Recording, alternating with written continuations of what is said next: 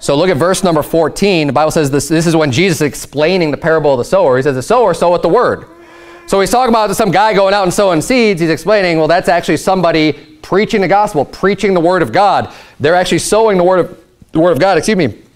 And these are they these are they by the wayside where the word is sown. But when they have heard, so people that hear the gospel, the sower's going out and preaching, they hear the word of God, they hear the gospel, Satan cometh immediately and taketh away the word that was sown in their hearts. Why? Because he doesn't want them to get saved. He doesn't want people having the opportunity for that seed to flourish. So he's going to go and just try to make them forget, try to get them distracted from thinking about the gospel. These are the people who, you know, maybe I'll hear you again on this matter, or I need some time to think about it, right? When you go to the door, you sow the seed in their heart, they're not convinced, maybe they don't fully understand, they just want to think about it, they're not ready to just decide to put all their faith in Christ at that moment. Well, you know what Satan's going to do right away?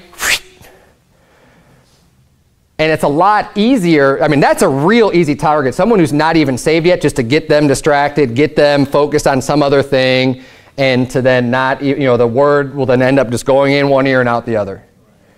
But this is something he does. Clearly, Scripture teaches that. This is one thing that the devil does. And I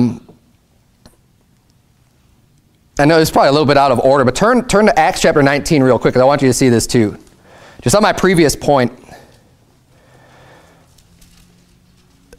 the purpose for the devil, he doesn't want to waste his time on people who are already fallen into bondage of sin, because they're not living for God. They're not doing anything. Acts chapter 19 demonstrates, because it's not just Satan, it's Satan and his devils, right? There's other devils, there's other demons that go around and will do the same, you know, follow the same work as Satan does.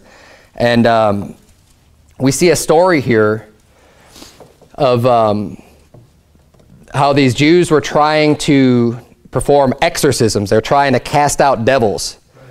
And look at verse number 13, Acts chapter 19. The Bible says, then certain of the vagabond Jews, exorcists, took upon them to call over them which had evil spirits the name of the Lord Jesus, saying, we adjure you by Jesus, whom Paul preacheth. So they're just like, they see the apostles like casting out devils. And they're just like, well, we don't know how he does it. They're invoking the name of Jesus because they'll see the apostles, you know, casting out devils under the authority of Jesus Christ. So they're trying to mimic that, but they don't have the power because these guys aren't even saved. I mean, they're not going out and doing, you know, casting them out. They don't have the power of the Holy Ghost. So they're just trying to repeat what they've seen. And what's really interesting, though, is how the devil responds to their command to get out. Verse number 14 says, and there were 7 sons of one Sceva, a Jew, and chief of the priests, which did so. And the evil spirit answered and said, Jesus I know, and Paul I know, but who are ye? Say, oh yeah, I know who Jesus is. Yep, I know exactly who Paul is, because he mentions both names. You know, by the authority of Jesus Christ, whom Paul preacheth, right? That same, the same Jesus that Paul preaches.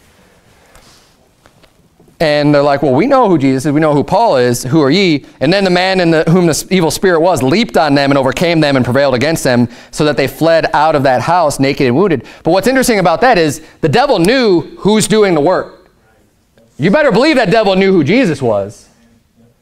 That devil knew who the Apostle Paul was, because the Apostle Paul is going out and getting people saved, because that devil is trying to fight against the things of Jesus Christ and the things of the Apostle Paul. So the attacks are going to be, you know, the people who are doing the most work, people like the Apostle Paul, they're going to experience a lot more of the attacks, because people like that are doing immense work for the Lord.